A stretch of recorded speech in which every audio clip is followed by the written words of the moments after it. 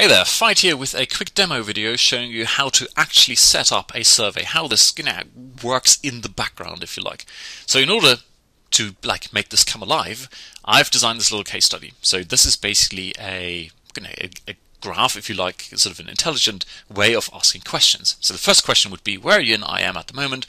And then, you've got three choices. Either you know exactly where you're at and you look for specific advice on specific topics, and in which case we want to talk to someone one-on-one. Another one could be that you figured out what you want to do, but there are always obstacles out of nowhere. It's like, this didn't work or that didn't work. And they could fall into three categories. So there's another survey with three options here, namely, is it traffic? Do you struggle with traffic? Do you struggle with conversions? Or is it simply too much work? In the sense of what you've got works, but you need to do so much of it to reach the income goal you've got that you can't possibly do it. So you kind of need to outsource or automate this kind of stuff, and it would be too much work. And the last option is you need clarity. You're beginning and you really don't know where to begin, and in which case we've got a webinar. So what we've got here is basically two multiple choice options, and then we've got an endpoint where we redirect to a hey, talk to us, and we've got four endpoints where in one we say, look, here's a webinar, and here we might have 3 PDFs, and of course at each of these you can sign up people. So these are people who are interested in one-on-one coaching, these are people who are mostly interested in traffic, here are mostly interested in conversions, this is people who need some help automating this whole thing, and here is people who need a webinar. So let's look at this in practice. So we'll go in here and say we want to create a new survey. And what we need to do now is what we call this, state of IM. It's a survey, it's active, we use Aweber and we use GoToWebinar. And then we say we want to have this as a pop-up, and it's going to show just on the home page, just for kicks, all right, just on the home page. No stats at the moment, obviously, and then we go, here are the questions. Right, now I can add 3 different things. Multiple choice, of which we need 2, if you remember. So we need, this is a multiple choice up here, and the obstacles is multiple choice because there are multiple answers. Open questions I didn't put in, but we can, easily. At some point we could say, oh, by the way, before you go to the webinar, what's your number 1 question? Boop, and here you go. And then we've got endpoints, which are these points here. That's an endpoint, endpoint, endpoint, endpoint. So 1, 2 multiple choices, and 1, 2, 3, 4, 5 endpoints. So we go multiple choice. We need another one.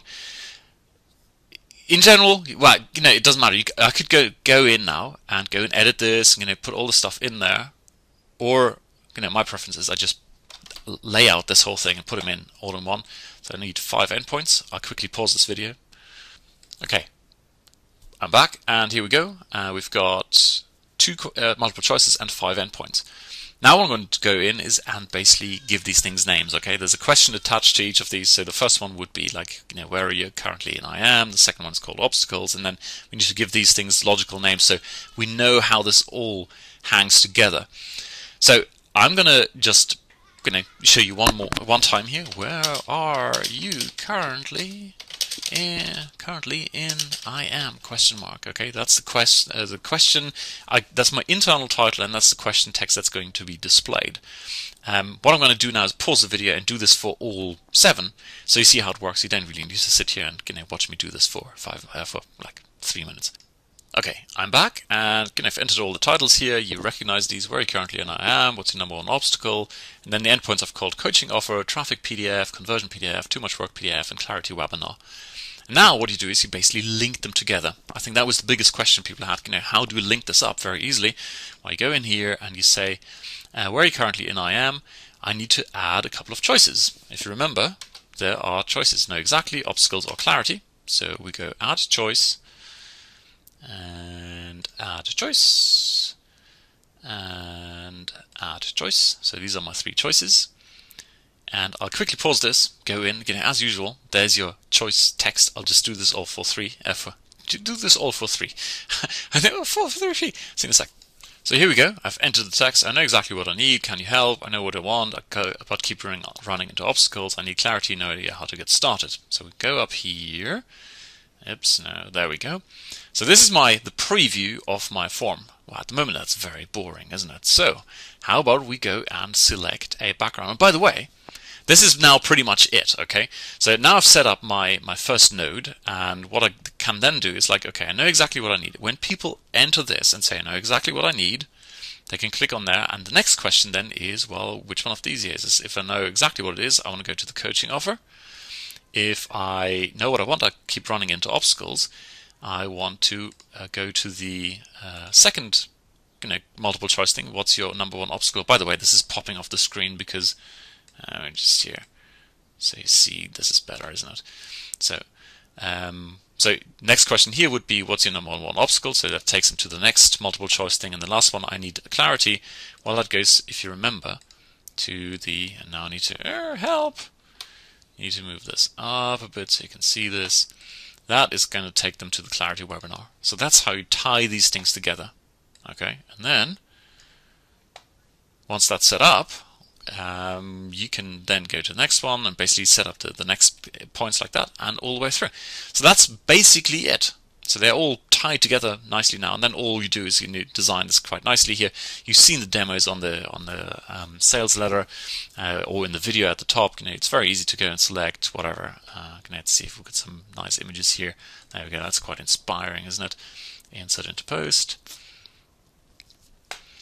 I want to make that a little bit bigger because I want the whole image to show. Right. Okay, it doesn't quite fit into my screen here. There you go. And then I redesign the question, for example. I want to have a larger, I want to have impact, I want to have the color white, and I want to have this really big, so 36, whatever, boom, and I want to have it centered, and so on and on. You design the size of this, different button, that's it. But in terms of workflow, we've just taken this here, and all you need to do is like, okay, one multiple choice, two multiple choices, how many endpoints, what kind of endpoints are there? What I didn't do in this example is enter sort of open questions.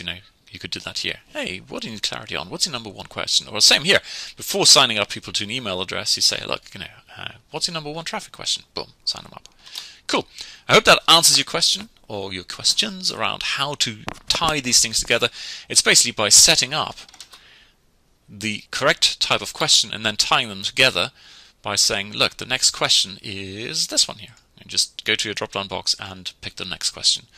And of course, when you have no multiple choice things, but for example, just a form with a question, or you can have even a splash screen where you say, look, you say you know exactly what you need, or say, let's look into traffic, okay? Then you can have a splash screen that quickly says, well, the main problem with traffic is this, have a next button at the bottom. In that case, you don't really need these things in the next question. What you do then is you go up here and say, look, the next question after my splash screen is the following. Cool. Alrighty, go and have fun with this.